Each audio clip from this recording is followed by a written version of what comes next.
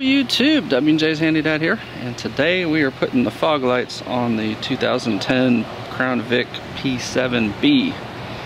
Now I opted for these 7-inch fog lights. I'll post a link in the description. They look like they will probably provide the best lighting for economical price. You see, it's a real simple installation. You have a small bolt that runs through there with a tiny nut, and then the bracket mounts to the vehicle with this bolt.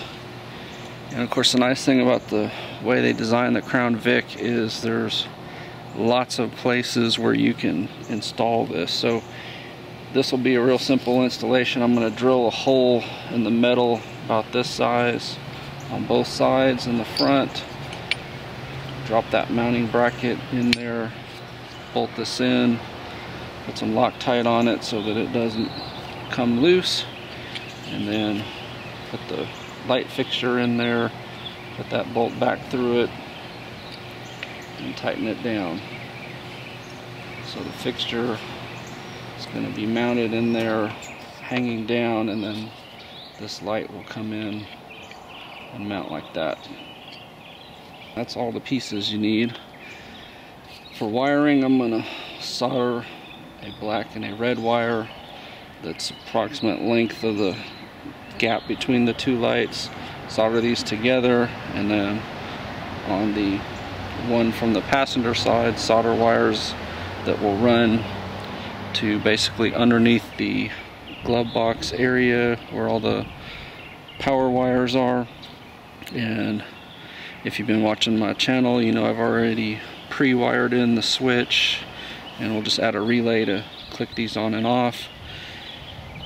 I do have a video if you are interested in having where your fog lights and you have grill lights that automatically click on when you turn on the high beams.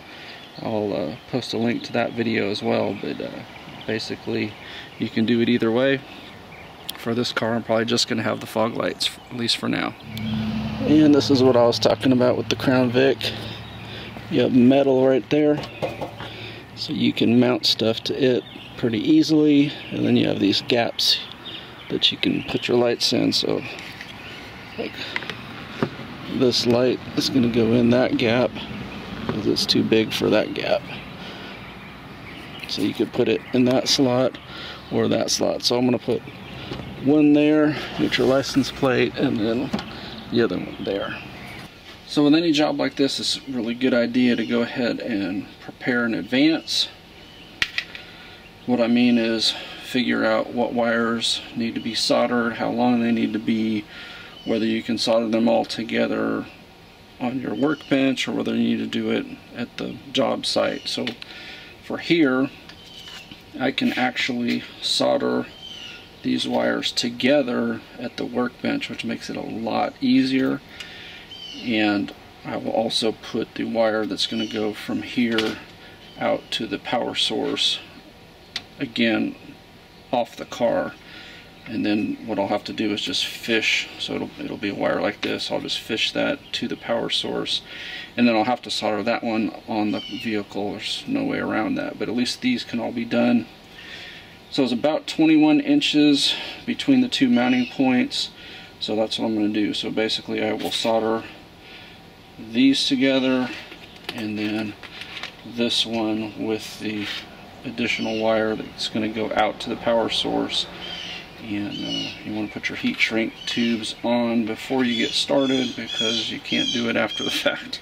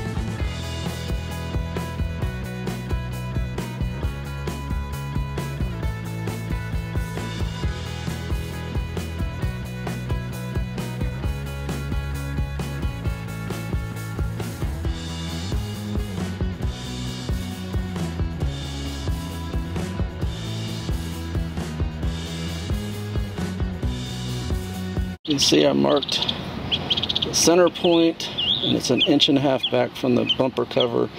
That should mount the light. I measured it with the mounting bracket so where it'll be pretty much flush with the bumper cover. Same thing on this side here. So I'm going to drill a pilot hole right in the middle there, and then come back and drill the correct size hole. And you can put your hand up and feel behind there. There's clearance there on both sides, so these are ideal mounting points. Now, because access up here is not real easy sometimes, you can remove these bolts. They are 8mm bolts, and that gives you more room to pull this out of the way so that you can get your drill going straight up into there, because obviously drilling at an angle is nearly impossible. The other tip is, since this is a really hard metal, you really need a cobalt bit. All the other bits are gonna wear out and take forever to go through there.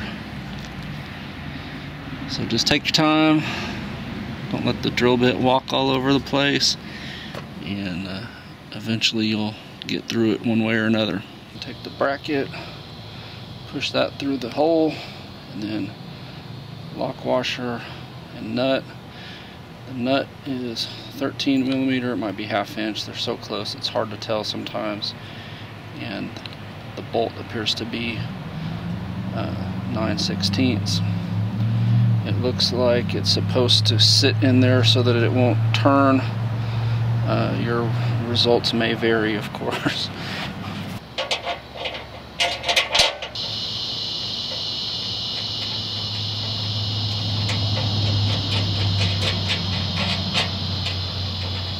And once you get it finger tight, then you can make your final adjustments. You can move the bracket a little bit and you can turn it. So you want to get it basically as close to the center as possible, and then also angled so that the light's gonna shine straight out. And after you get it where you want it, then go ahead and do your final tightening on it and put some Loctite or some RTV on the thread so that it won't loosen itself.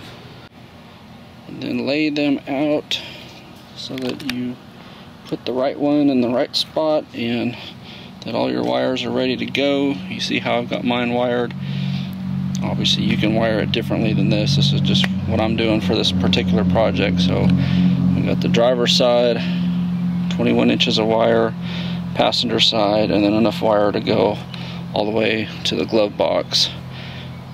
So I'm not going to need all of this extra wire, but it's like I always say, you can cut the wire that you have extra, but if you don't have enough, it's a pain sometimes to solder in more, particularly if it's in the firewall somewhere that you're needing to do your soldering. So this is the prep, and now we'll hang the lights and then do the electrical and we'll be done. The mounting bolt is a 5/16 on each end.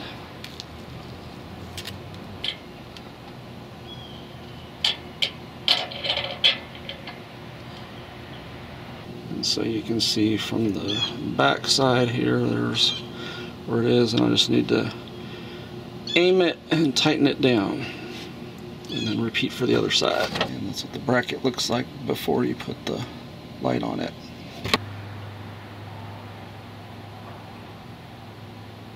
And then just tuck away the wires. There's lots of logical places to zip tie them and so forth, and then just start fishing them. Typically we're going to run along here and go back through the firewall where all the other wires go through. And you do want to run them in conduit like this if you can.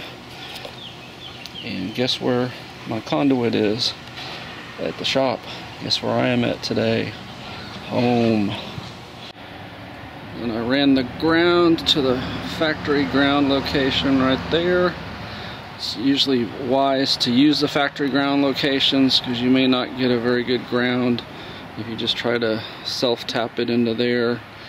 And I didn't want to mess with the battery ground itself because that obviously needs to be well connected. So now it's just run the hot wire. And guess where my fish sticks are? If you guessed at the shop, you would be correct. So I had to use a coat hanger there. Poked it through there, taped it to the wire, and I will pull it through to the passenger cabin. The nice thing is it will be through the factory boot at that point. Just make sure before you start pulling it through that it's not caught on anything or wrapped around anything that you don't want it to be. So when this is done, this wire is going to actually run down here and kind of in the factory locations, minus the and then this one will just obviously be an on-off switch for the fog lights. Again, it'll trigger a relay.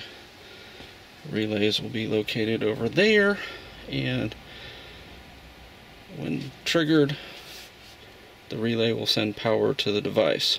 Basically, it's just going to sit on top like this and kind of float a little bit. You know, if you don't mind drilling holes in this piece, then obviously you can mount it. I just don't want to drill any holes since this one has actually got no holes in it. Every other Crown Vic I've had, these things have had holes in them, so I've just used the existing holes. But like I said, I don't want to add holes to this in case somebody doesn't like this setup. Later on they can just pull it out and everything will still be intact. The other option, of course, is to run these wires across here and have them pop out here, and again, you could either drill it out here or just leave it hanging here. So those are probably your best locations for switches that you want easily accessible. This is how you wire your relay. 30 is your output to your fog lights, so that's going to have your hot for the fog lights. This is the trigger. This is wired to the switch on my dashboard. It'll send a ground here, and I believe that's 85. It can be 86, it really doesn't matter. 85 or 86 can be your hot or ground, as long as the other one is the opposite. So each side here. So you see these two are jumpered. This is going to be my hot.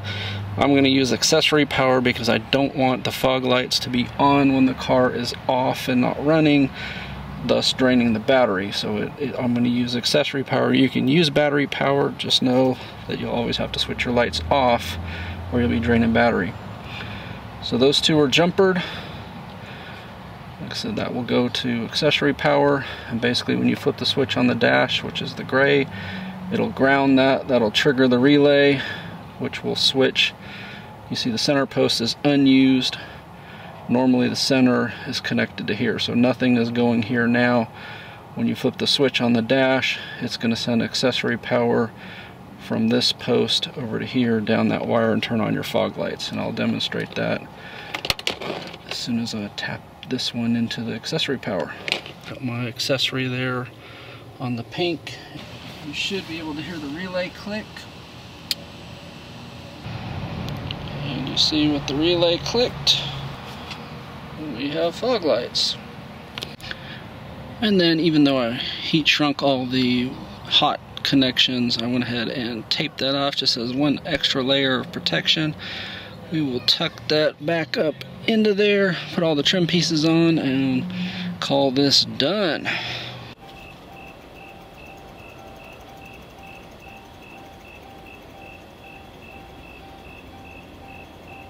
Appreciate a thumbs up, subscribe if you're not already subscribed, and please tell your friends about my channel. Thank you very much.